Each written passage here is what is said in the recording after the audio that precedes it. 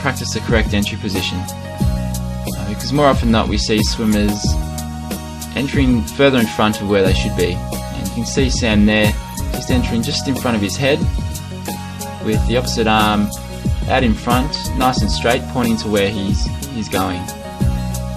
You see he's got a relaxed kick on him, working on balancing the body. So for swimmers with a weaker kick, it's better for them to use fins, as this can help them stay high in the water and get the most out of this drill. You see Sam's eyes are facing to the bottom of the pool, which help get his hips up.